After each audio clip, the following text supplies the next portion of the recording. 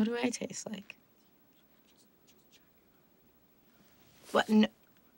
You asked, Nikki. I know, but I mean, like, I would just assume it's nasty, so. Why? It's a moist cavity between your legs, Kat. A moist cavity. It is, okay? It sometimes gets sweaty, so it sometimes smells. It's just a little gross. No, it's not. You definitely, you want it clean.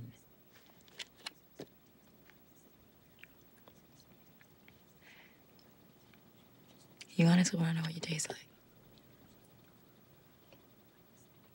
Well, I asked, didn't I?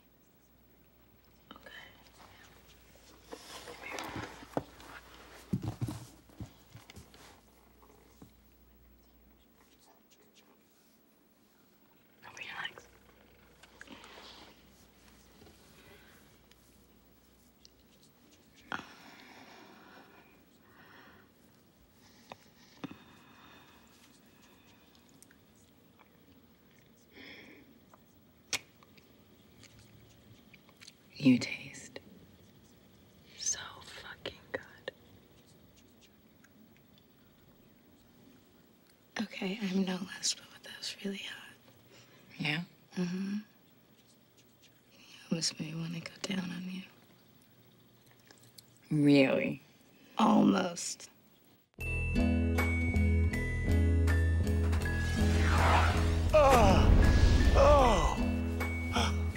Oh, I forgot how fun that was.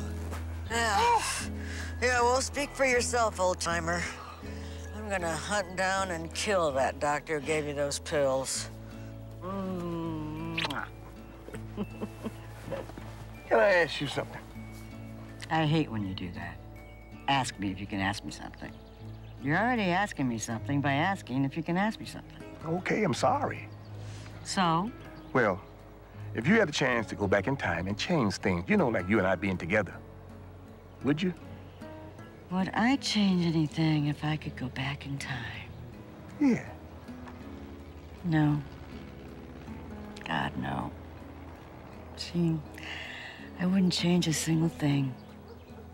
I couldn't have dreamed up a better life in my best night's sleep. You're still my knight in shining armor. Always have been, always will be. You're just as amazing as the first night I met you. Who would have thought we would have found love at a gangbang?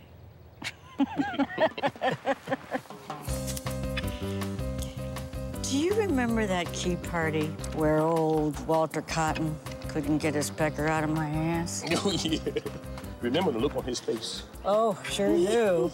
Oh, it was like a helpless pup locked up with a bitchin' heat. All he was missing was the amused owner chasing us with a water hose. You remember what his wife Diane said after he finally got it out? Oh, yeah, she said, who wants pudding? Oh, oh crazy oh, he was a kick in the pants, huh? And hung like a horse. You ain't lying. He had a dick so big it'd choke a donkey. Looked like a baby's leg, didn't it? Yeah, a fat baby. Sex was different back then. Yeah, everything was so much more free, you know?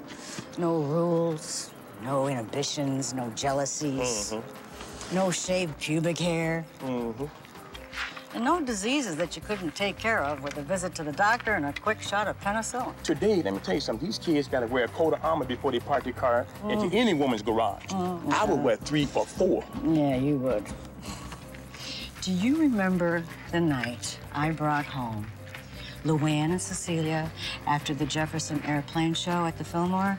The summer of 1969. I couldn't forget that if I tried. No matter how long we live, I'll never be able to repay you for that night. I didn't know this thing was possible. Oh, yeah, it's possible. Hurts like a son of a gun, but it's possible. That girl was crying. Yeah. She had pleasure and pain at the same time. Well, it hurt. Yeah. I said, damn, I didn't hurt. Somebody got your fist up your damn thing, girl. Oh, God. It really gonna be feel good.